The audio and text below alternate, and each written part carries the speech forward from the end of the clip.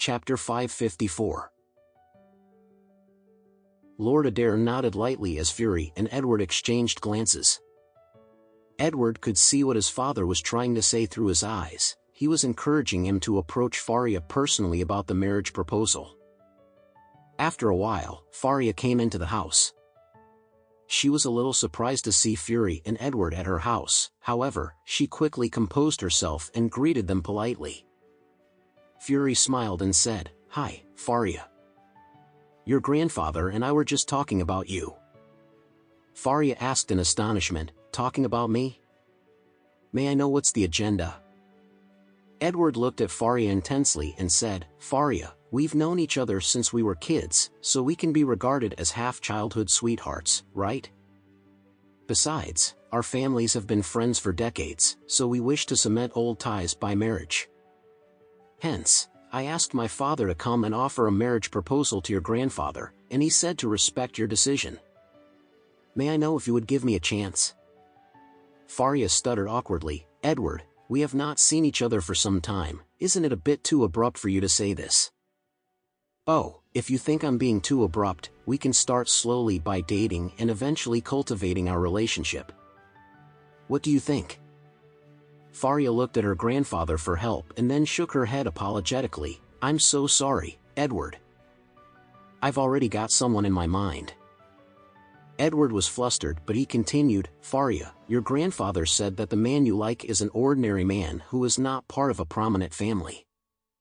As the granddaughter of the prestigious Adair family, you will be a laughingstock if you marry such an ordinary man." "No, I won't," Faria said firmly. "You should marry the love of your life. If you get married for other reasons, it violates the pure essence of marriage." Then, she tried to persuade him, "Edward, you said it yourself. We have known each other since young. I would like to offer a piece of advice: don't choose your spouse for the sake of the family's benefit. The marriage will not last, let alone be happy." Edward was extremely annoyed by her remarks. "Damn it, I came here to ask for your hand. Not only did you reject me, but you also gave me such ridiculous and nonsensical advice. How dare you shun me like this?" Fury was equally bewildered and shocked by Faria's response. Faria not only rejected his son's courtship, but she even used the excuse of an unhappy and short-lived diplomatic marriage to block his attempt to a dead end. She was rejecting Edward through and through. The more amazed he was toward Faria's wittiness, the more he hoped that Faria could become his daughter-in-law. She would be an excellent +1 to his son. From this point on, he was determined that the Whale family would take down the Adair family's granddaughter by all means. Hence, Fury stepped forward to pat Edward's shoulder and said with a smile, "Son, you and Faria are so young, you should advocate freedom of love and marriage. So, don't rush it. You guys are still fresh, there is plenty of time ahead. Don't be upset for now." Lord Adair was a little relieved when Fury took a step back. He nodded gladly and gestured to Alfie, "Arrange a guest room each for Fury and Edward. Be attentive to every detail, okay? Then, inform the kitchen staff to prepare lunch and entertain our guests at noon." Alfie bowed hurriedly and said to Fury and Edward, "Please follow me to the guest rooms."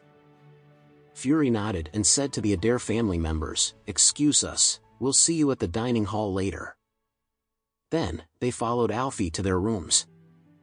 Once they closed the door, Edward shouted anxiously, "Dad!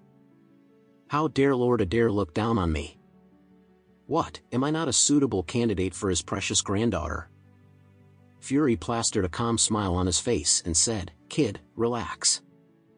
I'll have someone to investigate if Faria truly has someone in her mind. If she does, I'll find out who he is."